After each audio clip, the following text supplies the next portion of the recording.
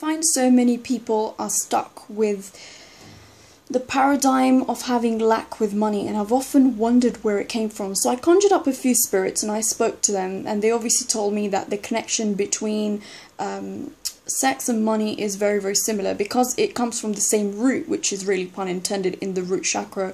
So if your root chakra is not balanced, it's sort of totally out of whack, the way you behave with money is the way you behave with sex. And I find a lot of people are very embarrassed when it comes to receiving money and also sexually receiving pleasure. So if you're able to work on one, the other one is able to manifest more in your life. So really get comfortable with your sexuality in order to receive the money as well, because remember, they come from the same root.